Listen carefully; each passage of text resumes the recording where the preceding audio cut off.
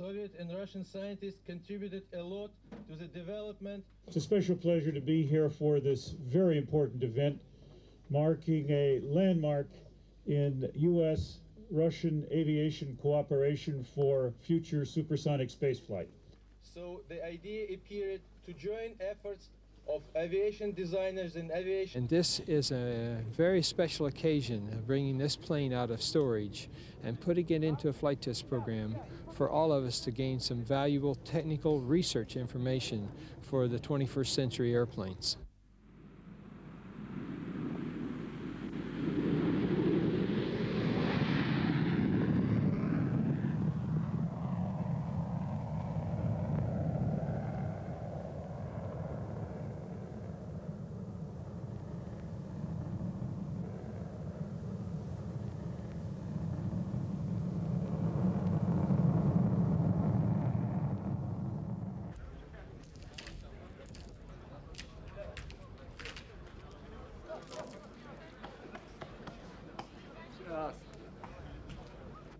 Nobody has built a supersonic transport since this plane and the Concorde were built.